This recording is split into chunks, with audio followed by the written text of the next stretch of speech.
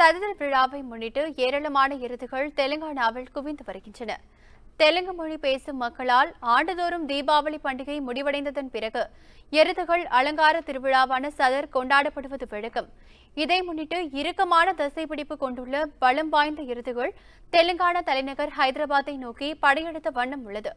தென்னிந்தியா மட்டுமின்றி வட இந்தியாவிலிருந்தும் பல்வேறு எருது வளர்ப்பாளர்கள் அவர்களது எருதுகளுடன் ஹைதராபாத்தில் குழுமியுள்ளனர்.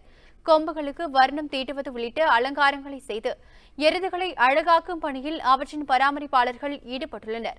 இந்த சதர் திருவிழா உலக புகழ் பெற்ற எருது அலங்கார நிகழ்ச்சி என்பது குறிப்பிடத்தக்கது. உண்மை செய்திகளை உங்கள் கண்முன் கொண்டு வரும் காவிரி நியூஸின் யூடியூப் சேனலை சப்ஸ்கிரைப் செய்யுங்கள்.